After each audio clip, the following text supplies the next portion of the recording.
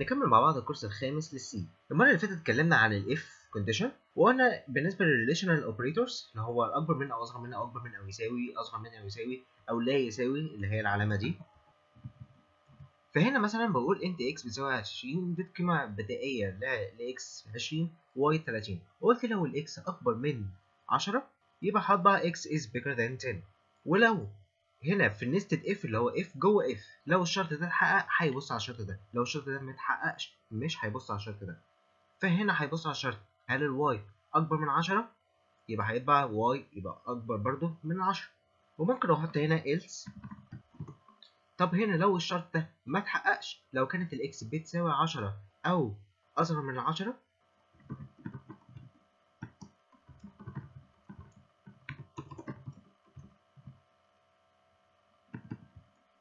يبقى لو الشرط ده ما اتحققش هيطبع x is smaller or equal to 10. وبعد كده هيبص على الشرط، لو الشرط ده اتحقق يبقى هيطبع y is bigger than 10.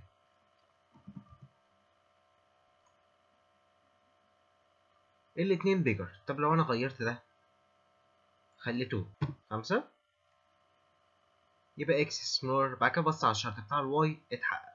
طب لو خليت الواي برضو 5 يبقى هيطبع x is smaller or equal بس. في طريقة تانية عشان انا ابص على الشرط اللي هي switch. switch بتقبل، مشكلتها انها بتقبل ثوابت بس، مينفعش استخدم فيها relational operators. مينفعش اقول لو الاكس اكبر من او اصغر من، لا انا هنا بقول لو الاكس بتساوي كذا بس. فهنا بكتب switch والمتغير اللي انا عايز ابص على حالته ولنقل الاكس. فهنا بقسمها كذا حالة وبسمي كل حالة بكيس. فاقول كيس والرقم اللي انا عايز اشوف هل الاكس بتساويه ولا لا. فكيس 1 مثلا ونقطتين فوق بعض. كيس 1 هنا بشوف لو الاكس بتساوي 1 اعمل كذا، ولازم انهي كل كيس ببريك.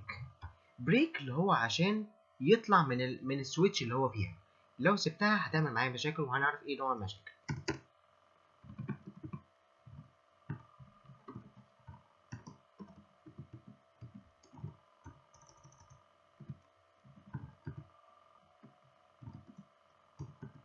فهنا ببص على لو الاكس بتساوي 1 اطبع 1، لو الاكس بتساوي 2 اطبع 2، لو الاكس بتساوي 5 اطبع 5. لو ما بتساويش اي حاجه من دول خش على الديفولت كيس اللي هو اطبع ده. فمعانا حاله الاكس بتساوي 5 هيطبع المفروض اكس بتساوي 5 اهو. طب لو انا خليتها 2 هيطبع 2. طب تعالوا نشوف لو احنا شلنا البريك، لو احنا شلنا حته اللي هو بيطلع من حاله السويتش، طبعا اكس بتساوي 2 واكس بتساوي 5. بمعنى ان هو لما طلع من البريك هنا حقق الشرط ده ودخل على اللي بعديه على طول من غير ما يبص على الحاله دي اتحققت ولا لا. فطبعا ده. طب تعالوا نشوف لو ما اتحققش ولا شرط من دول، او x doesn't equal 1 or 2 or 5. بص على الشرط ده، بص على الشرط ده، بص على الشرط ده، مفيش حد منهم اتحقق فدخل على الديفولت كيس. ودي برضو ينفع استخدم فيها النستد، تبقى نستد سويتش. فهنا كيس 1 ممكن اكتب هنا سويتش كمان، اقول مثلا سويتش واي واكمل الكيس زي ما انا عملت جوه بالظبط. ندخل على اللوبس. اللوبس هي حلقه تكراريه بتفضل تعيد نفس الحاله بعدد من الحالات انت عايزها او بعدد من الحالات انت مش عارفها، بس تحط كونديشن توقفها. يعني ايه كل الهري اللي انا عمال اقوله؟ نعرف حالتين من اللوبس. اول حاجه while، تاني حاجه for. while بمعنى اصح طول ما، while وبحط الشرط اللي انا عايزه اللي هو condition، ونقول مثلا while x اكبر من 5. بقول طول ما الاكس اكبر من 5 اعمل اللي هنا، واقول مثلا printf اطبع لي الاكس، x ماينس ماينس اللي هو هيجيب قيمه الاكس الحاليه ويطرح منها 1. بمعنى كده ان هو الاكس بدأ منها ب 10 وشاف الشرط ده اتحقق، يبقى اعمل كده لحد ما الشرط ده مش هيتحقق وهيطلع بره اللوب، وهيطبع اول اكس ب 10. بعد كده يفضل يمشي لحد ما هيوصل ل5، الشرط ده مش هيتحقق فمش هيطبع ال5. فادي اهو طبع 10 9 8 7 6. عشان نوضحها اكتر، 10 9 8 7 6. في صورة تانية للوايل اللي هي دو بعمل كده واحط الامر اللي انا عايز اعمله اللي هو يعتبر نفس الامر ده، وبعد كده بحط في الاخر الشرط بتاعي وانهي بسيمي كولوم في الحته دي. ايه الاختلاف بين ده وده؟ ان ده بيبص على الشرط الاول بعد كده يعمل، اما ده بيعمل بعد كده يبص على الشرط. ده الاختلاف الوحيد اللي ما بينهم. طبعا عايزين نشوف حاجه اسمها الانفينيت لوب. الانفينيت لوب اللي هي حلقه ما بتخلصش. احنا هنا وايل لما بنحط اي شرط في الدنيا الشرط بيتعامل على انه بولين. ده بمعنى اصح يا ترو يا فولس. لو ترو يبقى اعمل الشرط، لو فولس ما تحققش الشرط. هي بالظبط زي هي الاف لو اتحقق اعمل، لو ما اتحققش ما تعملش. فوايل الترو على طول بنعبر عنها برقم 1 والفولس بنعبر عنه برقم 0. فلو انا كتبت هنا وايل 1 يبقى الشرط ده هيفضل يمشي على طول مش هيقف.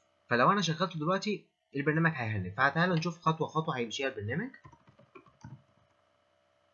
الكود ده عشان بستقبل حرف من الكيبورد، مش هنستخدمه دلوقتي.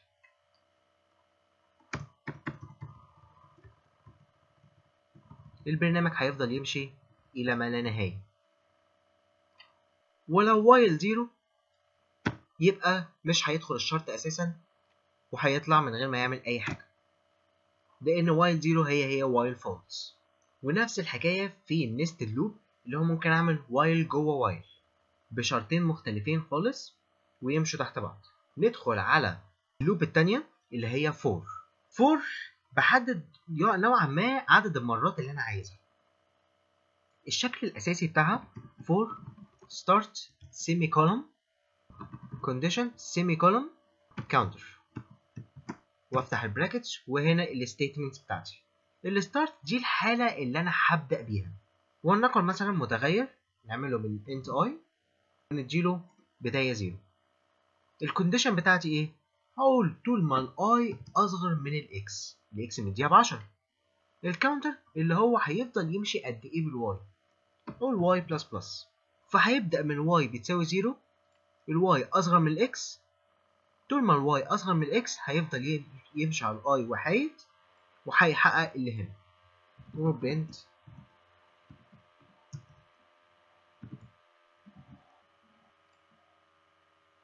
نعرف الاي بس بره، بلاش نعرفها بره. اهو الاي بدأت بصفر وفضل لحد ما الشرط ده ما اتحققش لحد ما الاي بقت يساوي الاكس او اكبر منها. طب تعالوا مثلا ناخد مثال. لو انا عايز احسب الاعداد الزوجيه من 0 ل 10 هحتاج ايه؟ هحتاج متغير ونسميه مثلا sum واديله ان هو يبدا بصفر، والعدد اللي هيمشي معايا هو اي، واقول طول ما الاي هبدا بصفر وطول ما الاي اصغر من، انا عايز اشوف مثلا انا عايز احسب لكام، عايز احسب ل 10 وناخد ال 10 معانا. ايه الشرط بتاعي بتاع الاعداد الزوجيه؟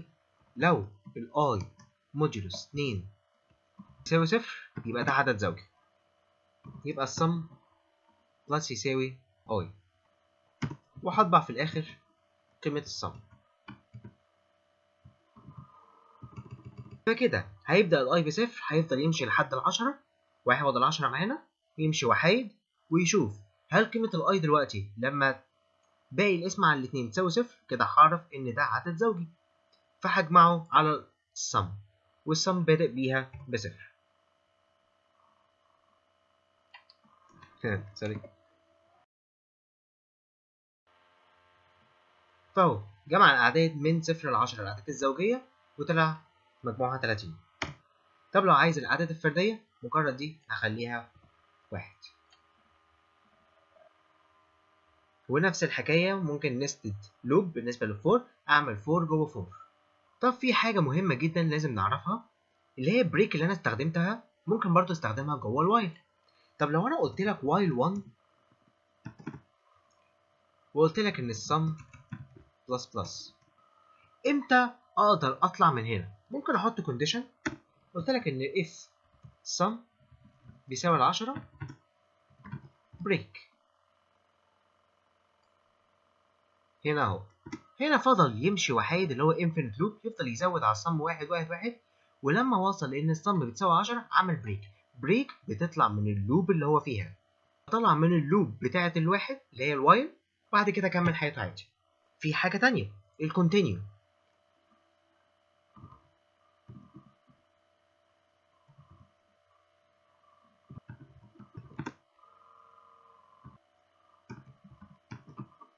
هنا يعني ايه بقى كونتينيو؟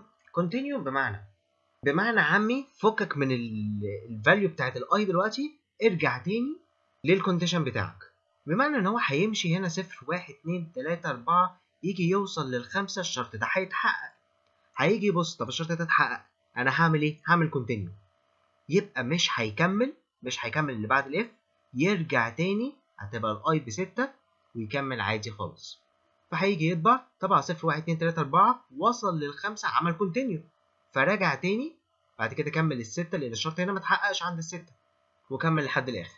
طب لو انا قلت هنا لو الاي اصغر من 5 يبقى كده مش هيطبع من 0 لحد 4، بدأ من 5 لان لما وصل للخمسة هنا الشرط ما اتحققش، طبعا هنا البرنت اف عادي.